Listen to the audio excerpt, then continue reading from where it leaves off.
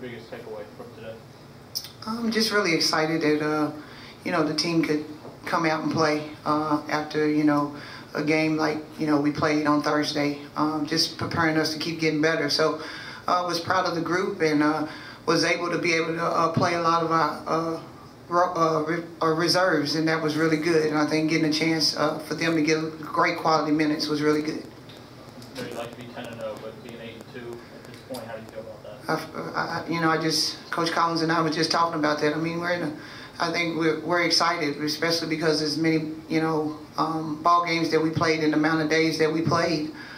So to come off of this stretch and be 8-2, we're excited about it. But we just got to keep getting better. That's our main focus. They're gonna get days off, and their bodies need some rest, and they need to get ready for finals and stuff. But when we come back, we got to go to work because we got to continue to keep getting ready for conference. Well, my next question: what are they going to do with themselves? I don't think they're gonna know how to act.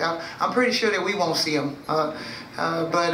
They need this, and they need some time away from basketball, just mentally right now, because we have put their minds in basketball overload, and they have been unbelievable in getting ready with the game plans and the scouts and everything that we've done. And again, I give a lot of credit to this veteran group and to the seniors and the upperclassmen because they've helped prepare the team to get ready for everything we threw at them.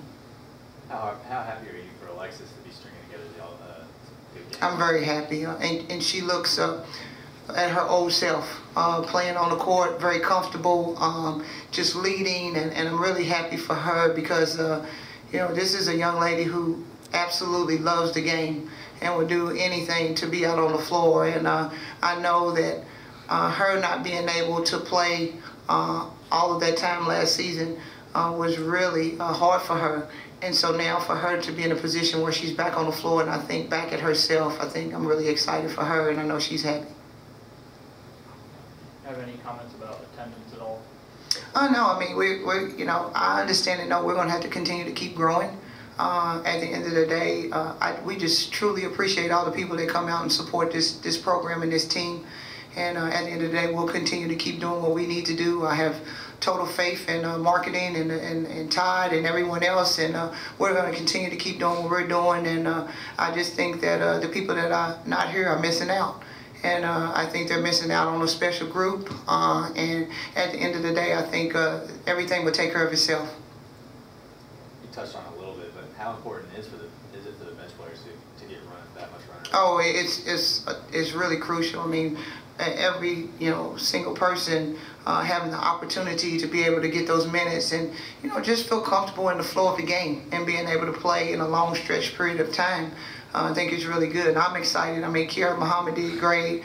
Everybody that came in, Bria came in and gave some great minutes, and just different people. And I was really proud of Abby Brown tonight.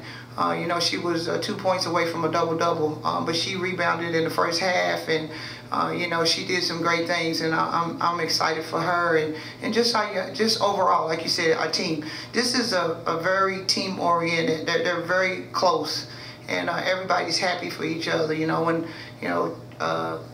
I look at the bench and I hear Chastity and Alexis and everybody there screaming for all the players on the court, and that's when you really know that you have a true team. And that's why I'm excited about our group. Anything else? Thank you.